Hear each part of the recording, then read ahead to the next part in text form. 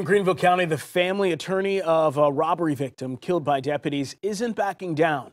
A deputy on scene was shot in the head during that shooting and survived. WYFF News 4's Corey Davis is here in the studio with more on why a lawsuit was filed citing wrongful death. Corey. Nigel, today the family attorney told me he believes deputies didn't follow protocol. He says they can't go back in time, but looking forward, he's hoping deputies are held accountable for the deadly outcome.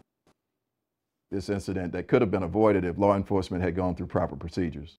Attorney Fletcher Smith is accusing deputies of excessive force and not following protocol after the death of Charles Rosemond. This man was lawfully in his house, and he got shot and killed by law enforcement.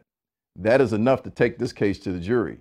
On December 10th, deputies were responding to a reported robbery at the Spring Grove Apartments at the unit where Rosemond lived. Deputies say they knocked on his door, didn't get an answer. They looked inside, and the apartment appeared to have been ransacked. Deputies forced their way in and say Rosemond fired his gun, hitting Deputy Dave Dempsey in the head. The lawsuit claims that deputies didn't identify themselves before entering. So how do you know they didn't identify themselves? Well, I don't believe that Mr. Rosemond, from a circumstantial evidence standpoint, would have shot law enforcement officers. So if they had adequately, the word adequately, identified themselves, I don't think there would have been any shots from the inside. Rosemond was shot in the leg. What was the probable cause? There's no probable cause that Mr. Rosemond committed a crime.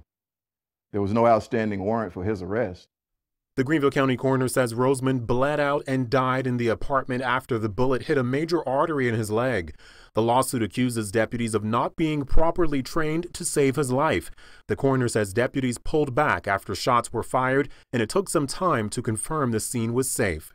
As we understand it, the officers did render care and treatment to the officer who had been shot in the head.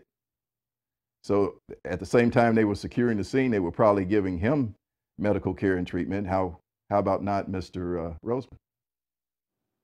Now, the sheriff's office told me it's their policy not to comment on pending lawsuits. At 6 o'clock, we'll have 3 major goals Rosemond's attorney is hoping the lawsuit will accomplish. Nigel?